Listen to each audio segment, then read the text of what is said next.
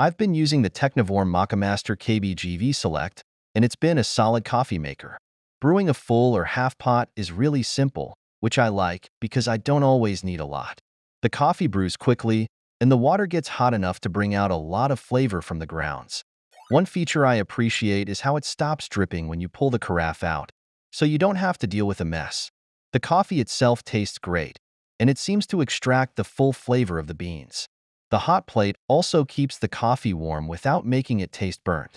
I like that it shuts off automatically after a while, so I don't have to worry about it if I forget. The machine feels sturdy and well-made, and it's designed to last, which is a plus for me. Overall, it's been a good experience. It's easy to use and reliable, and the coffee turns out nice every time.